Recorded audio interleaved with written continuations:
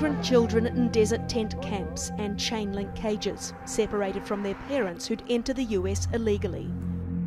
The United States will not be a migrant camp, and it will not be a refugee holding facility.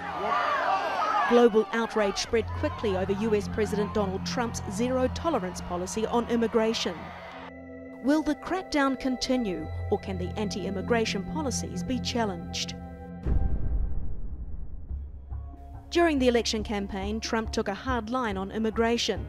This year, refugee admissions have been capped at 45,000, the lowest since Congress created the modern refugee program in 1980. In 5 years, the number of US Border Patrol agents will be increased to an unprecedented 26,370. In April, the administration directed prosecutors along the Mexican border to have a zero-tolerance policy towards immigration. The president blamed the previous administration for the crackdown. DHS is no longer ignoring the law. We are enforcing the laws as they exist on the books. As long as illegal entry remains a criminal offense, DHS will not look the other way. But the law hasn't changed since Obama's presidency. The way it's implemented has. First-time offenders were often deported without charge and families were seldom separated. Trump was not so lenient. Over 2,200 children have been separated from their families. The pictures of children being held in what appear to be cages are deeply disturbing. This is wrong.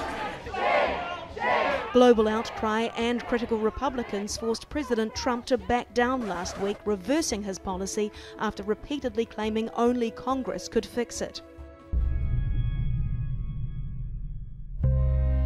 The new executive order allows children to be held with their parents while they are detained.